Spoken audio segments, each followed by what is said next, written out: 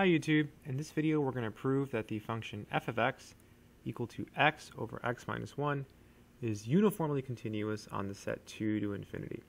Before we do the proof, let's recall what it means for a function to be uniformly continuous. So we say a function f is uniformly continuous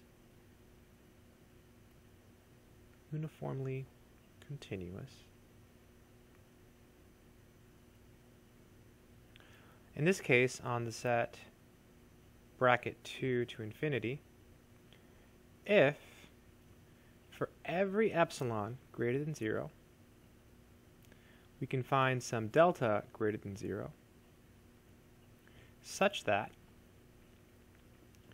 for all xy in this set, so x and y are in the set 2 to infinity, with the distance between x and y being smaller than delta,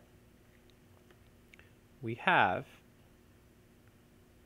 the distance between f of x and f of y being smaller than epsilon. So we have. All right. So before we do this proof, we have to actually figure it out. So I kind of did like a little sketch before making this video, so we should be able to do it. If not, we'll just delete the video. Let's try it. So scratch work. All right.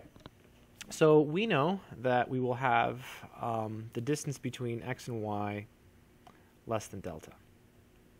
We have that to work with. And we have our epsilon, and it's greater than 0. And we know that x and y are in this set here, 2 to infinity. And we have to show that the distance between f of x and f of y is less than epsilon. So if we look at that distance, f of x is x over x minus 1. And then f of y is y over y minus 1. And this has to be less than epsilon. So the natural thing to do here is perform the subtraction. So the LCD here is x minus 1, y minus 1.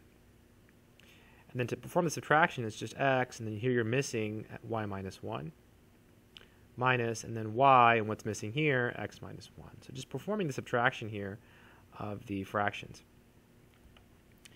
And then you distribute. So I'm going to come up here. So we get the absolute value. Let's see, we'd get xy minus x, right, distributing the x, minus yx, and then looks like it's plus y in this case.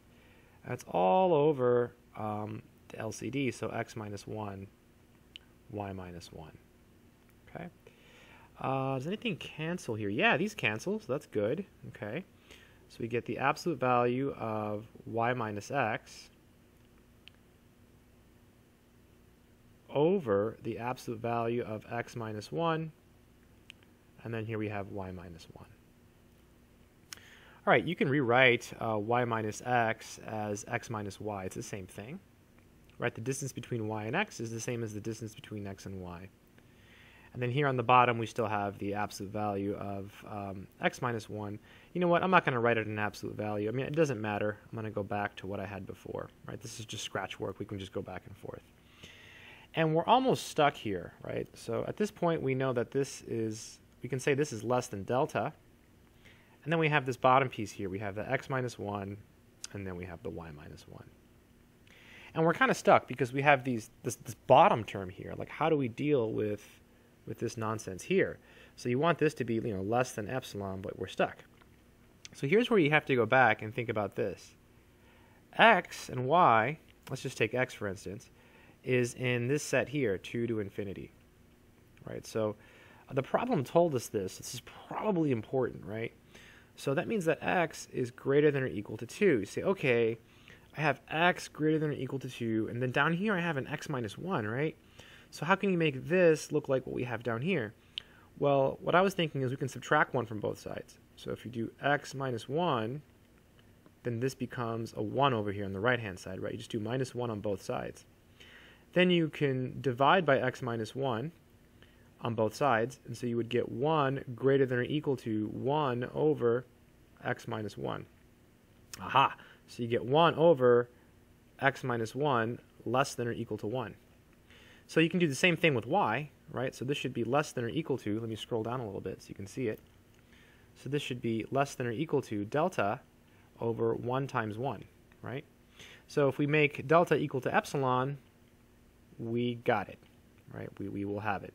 So now we can do our proof, and we can repeat everything we just did in a more elegant way. So let's go ahead and do the proof. Let me scroll up a little bit more. A little bit more. There it is. Okay. So let's start the proof. So we'll start the proof by letting epsilon be greater than 0.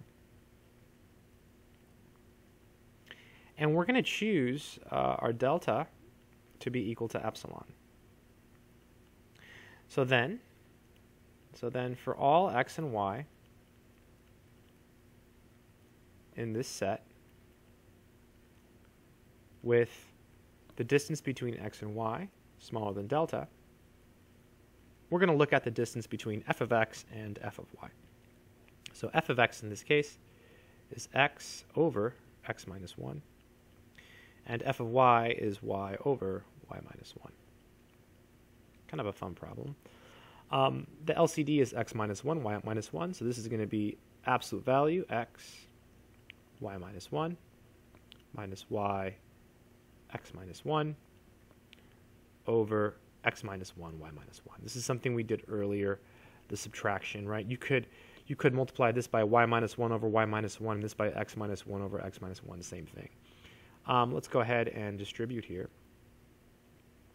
So this will be the absolute value of xy minus x, right, distributing the x, and then minus yx, and looks like it's plus y, right, plus y. Easy to mess up here, right, because negative and negative is positive, and then we have x minus 1, y minus 1. These cancel. Okay, these cancel. Let's go ahead and rewrite this down here. So this is equal to, so we have the absolute value of negative x plus y over x minus 1, y minus 1. Didn't mean to write it that way. Let's write it as like this. Let's write it as the absolute value of y minus x over the absolute value of x minus 1, y minus 1, absolute value. We know that the absolute value of y minus x is the same thing as the absolute value of x minus y, so I'll rewrite it one more time just for clarity. Then we still have this x minus 1 and the y minus 1 on the bottom here. And we know that x minus y is less than delta. So this is less than delta over all of this stuff down here. So we have x minus 1, y minus 1. And I'll mention it again, and I'll go through the thought process again. But we know that since x is bigger than 2, right, x minus 1 is greater than or equal to 1. So 1 over x minus 1 is less than or equal to 1, right? So we get this. So we can put a less than or equal to here and replace these with 1s. This is delta, 1 times 1. This is delta, and this is equal to epsilon. And this step here, this is, let me just mention it over here. This step here, this is since, just a little side note, just to make it really clear. Since x and y are in this set, right, just for emphasis, that means both x and y are greater than or equal to 2. That means x minus 1 is greater than or equal to 1. Therefore, that means 1 over x minus 1 is less than or equal to 1. Likewise, that means y minus 1 is greater than or equal to 1. So 1 over y minus 1 is less than or equal to 1, right? And therefore, the product is less than or equal to 1, right? And you might say, well, can you just multiply these? Yeah, these are all positive, right? Everything here is positive because x and y are bigger than 2. So you can multiply these, and the product is less than or equal to 1. So they're each less than or equal to 1 times 1, which is 1. So no problems. So that completes the proof. That completes the proof. I hope this video has been helpful. Thanks for visiting. That's it.